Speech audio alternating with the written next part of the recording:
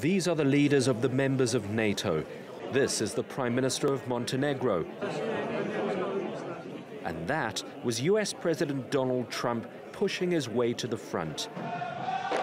Several videos of Trump's first foreign visit as president have gone viral, whether he was in Brussels, the Vatican, Israel or Saudi Arabia.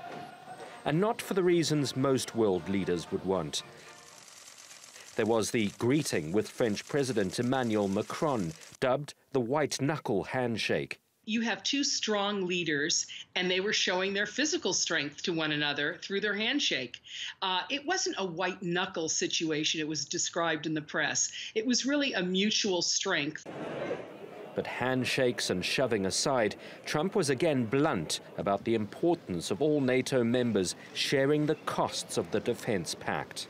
I have been very, very direct with Secretary Stoltenberg and members of the alliance in saying that NATO members must finally contribute their fair share and meet their financial obligations. But 23 of the 28 member nations are still not paying what they should be paying and what they are supposed to be paying for their defense.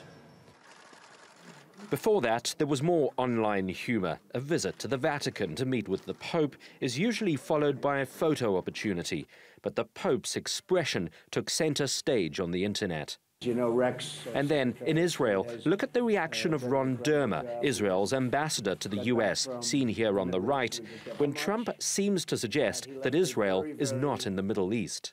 We just got back from the Middle East. We just got back to Saudi Arabia, and we were treated incredibly well.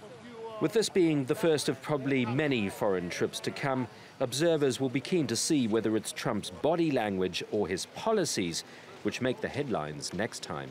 Ben said, TRT World.